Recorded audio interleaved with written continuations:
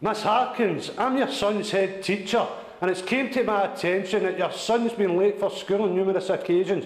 He's also been very disruptive in class. Miss Harkins, I see from my notes you've been missing your specialist appointments.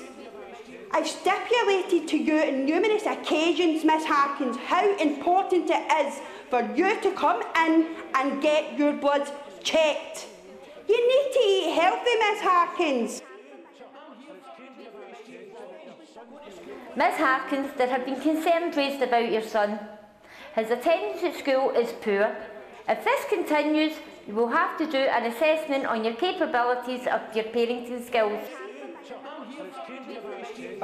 Good morning, Miss Harkins. Well, I see you've had been assessed for your benefits. Well, I've got results back here, and I'm very, very happy to tell you that you are now eligible for work. It's okay.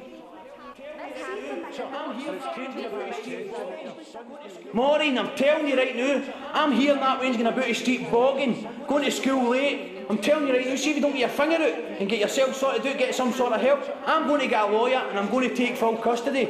Telling you right now, get your finger out. Maureen, I'm absolutely sick of this. You came here, you were supposed to be helping me after your father died, putting a roof over your head after you broke up with Bobby. I can't have this, you never get your backside off the couch. You're supposed to be helping, you're doing absolutely nothing in this house. I'm sick of it. Get yourself out, you're selling your brain to hell, away you go. Can't put up with it anymore.